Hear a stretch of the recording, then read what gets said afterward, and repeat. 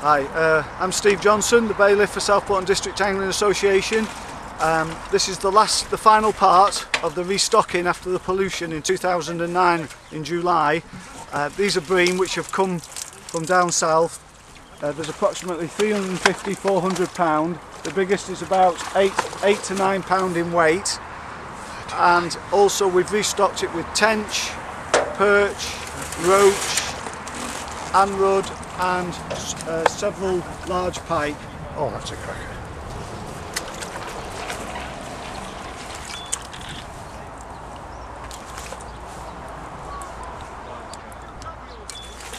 Right.